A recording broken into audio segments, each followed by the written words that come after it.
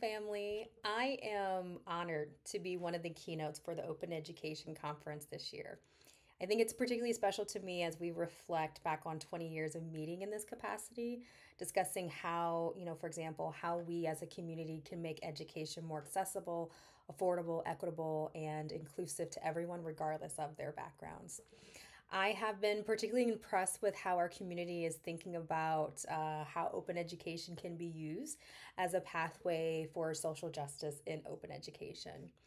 In our desire to create a more socially just open education, which of course speaks to education more broadly, I'd be remiss if we didn't take the time to more clearly define what do we mean by a socially just open education.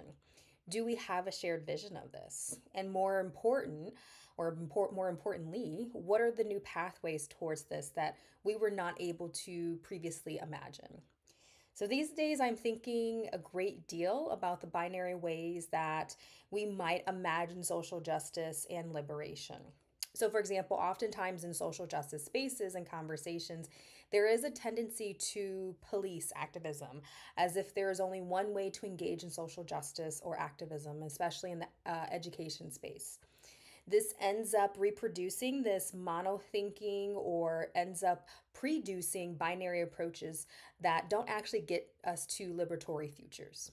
So there have been times where even I was guilty of reproducing this rigid binary in my ongoing struggle for social justice as a scholar and just plain human being.